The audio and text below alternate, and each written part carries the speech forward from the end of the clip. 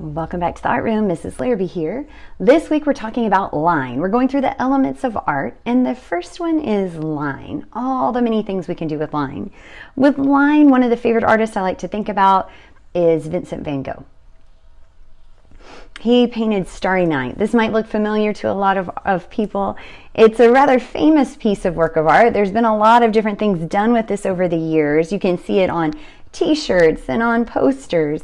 Mr. Van Gogh was kind of a master of using line in his artwork. You can see all these little dashed brush strokes that he used, but one of the things that stands out the most to me in his artwork is that you have the tangible parts of a landscape.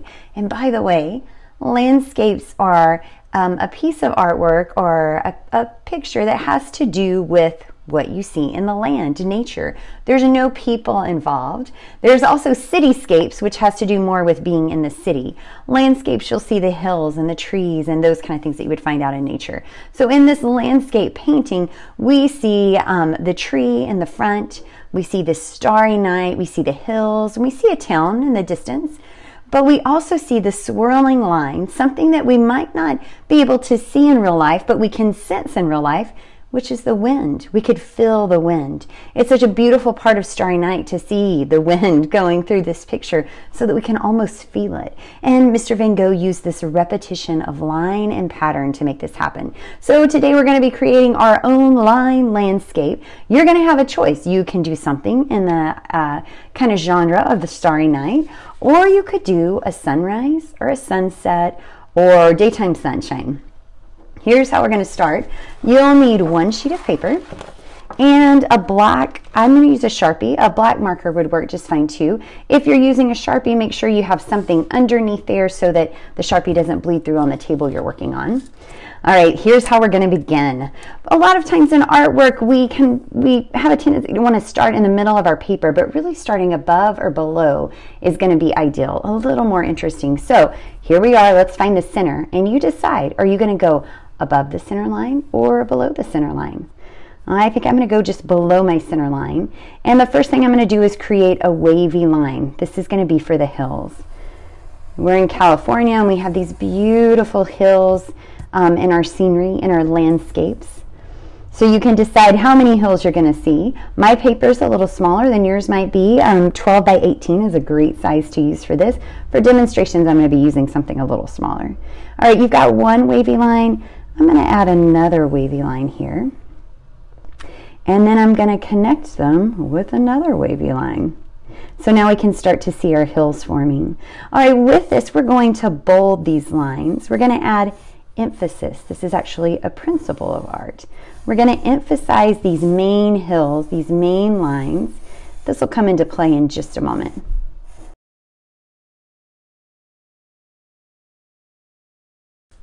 All right, so we have our lines emphasized. We're going to go in now and we're going to use a thinner, not so bold line to create these hills. I like to just follow the same line that I have. You have a choice of putting your lines close together or further apart. Here's what further apart would look like. I want you to think for a moment if this looks relaxing to you or if it looks like it has more energy. Over here, I'm going to put the lines closer together, and you'll see I'm only using lines and thin lines at that, but just the change in how closely I put them together or how far apart I space them will make a difference in the feeling of my artwork. We discuss in class sometimes which one feels more relaxing, lines further apart, lines closer together. And most of the time we would say lines further apart feel a little more relaxing, like we have a little more space.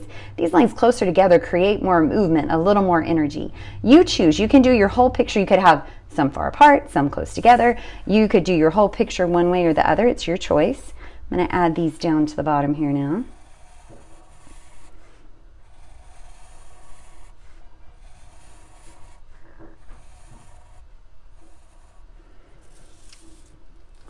All right, so now if we're up to the sky. In the sky, you have a choice of making it daytime or nighttime. I'm just going to talk you through this a little, okay?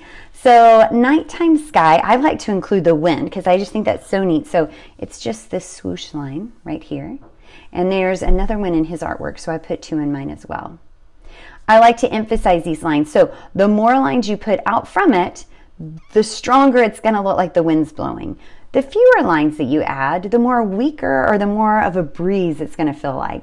So I added some straight line or some thin lines and some bold lines, but I also added some dashed and dotted lines just to change things up a little.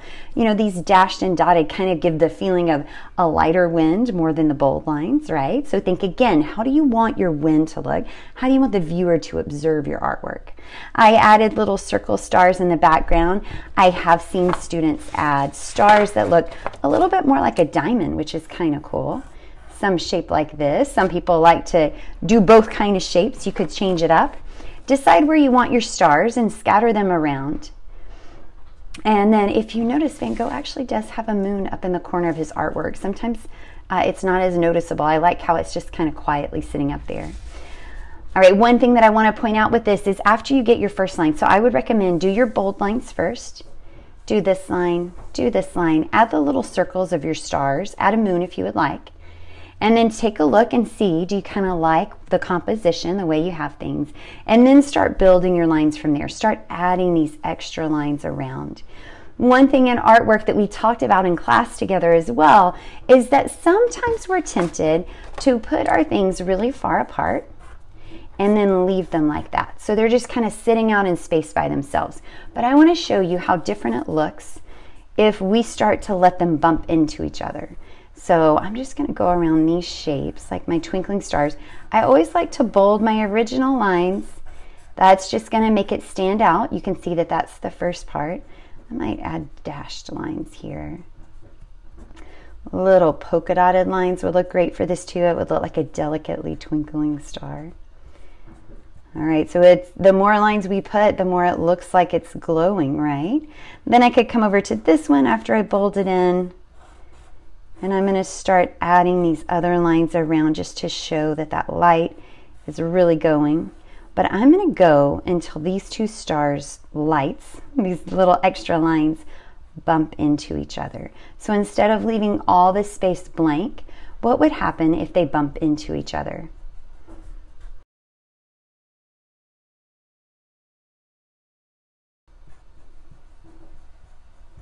Okay, we can see that they're starting to overlap, and that's going to start making it look like it's one picture. I would continue to add. I'd probably add some that are a little closer together. Those were kind of far apart. And just observe how instead of it looking like this kind of scattered picture, it's actually going to start to look like it's all a part of the same sky. And this is just because these shapes in our picture are touching. So now when the viewer looks at the picture, they're going to look over here and automatically be drawn up here and automatically be drawn down here. And it's okay to let them overlap. Let one look like it's twinkling behind the other. Let me show you. It works maybe a little more clearly in the circles. See how these just started to bump into each other, and I let this one go around behind it. So now we have this picture where things are touching, but also there's white space. You don't have to fill everything in. In fact, our eyes need a little bit of rest, especially when there's so much energy going on down here in the bottom of the picture. Our eyes need little spots to rest. So as you're doing your artwork, I want you to check. Did I bold some lines and emphasize them? Did I bold some lines in my sky to emphasize them? Are the elements in my sky touching in some way? Maybe not all. This one's up here by itself, but it's close enough so that it looks like it's all one picture. Here's what it could look like if you do a daytime sky. So this is a sky during the day. I added a circle here, and then I kept adding my rings out. I let my rings get further apart as they get further away. This kind of gives the idea of the sunlight's fading as it gets further away. It's not as intense right here. It's not as intense as it is right here. So this is my intense spot where most of my stuff's going on. But as I get further away from the center of my sun, we're going to see that we have a little more white space. I just made up some patterns for this, but you can make up patterns as well. I thought this kind of gave me the idea of these sun rays and, you know, the sun, all the gases inside the sun just kind of moving around in there. Use the little dashed and dots lines. Use thick lines and thin lines again as well. I bolded my main lines so that I have some emphasis. That also, just like the white space, helps our eye to rest at certain spots. Those are all little keys that help things come together to look like a finished piece of artwork. All right, I threw a lot at you in this one lesson. Remember, you only have to do one or the other. So you could do a nighttime sky, or you could do a daytime sky. You could have your sun down here like it's rising or setting off the top of the mountain. You can put different patterns in here, whatever you think would look like a sunshine to you. There's no wrong way to do this. I can't wait to see what you come up with next. If you have any questions, you can always email me, and I'll see you next time here in the art room.